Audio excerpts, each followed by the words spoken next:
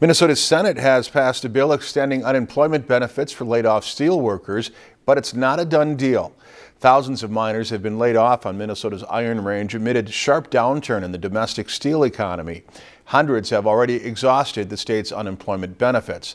The Senate voted 62-3 Thursday to extend those checks by 26 weeks. It faces an uncertain future, though, in the House, where Republicans who control the chamber want to pair the extension with a tax break for businesses that pay into the state's unemployment insurance fund.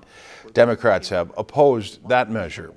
Senate Majority Leader Tom Bach says he's working on a deal with Republican House Speaker Kurt Daudt that would quickly extend benefits with a vow to pass a tax cut in the coming weeks. If you've enjoyed this segment of Lakeland News, please consider making a tax-deductible contribution to Lakeland Public Television.